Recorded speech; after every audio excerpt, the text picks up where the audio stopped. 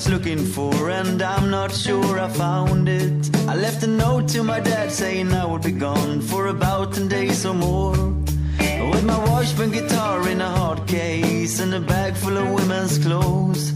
I bought a standby ticket to the airport in Stansted. It felt like I was home. I exchanged my Swedish money, I exchanged my Swedish life, and I exchanged my Swedish gender, but I kept the Swedish sin.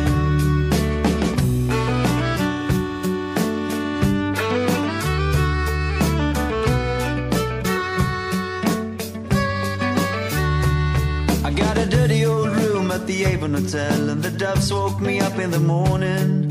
And I was thinking to myself, this could be heaven or above. I put my makeup on and I went out on the street. I found a club for people like me, and for an hour there I was a British queen, dancing to the British accent.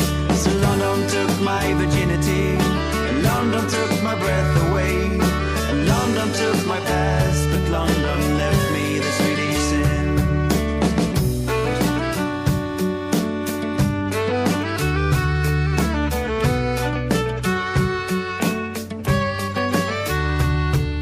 Suddenly I heard this voice inside saying you're falling into disgrace. You weren't raised to behave this way. I started crying as I left the place. So London took my virginity, and London took my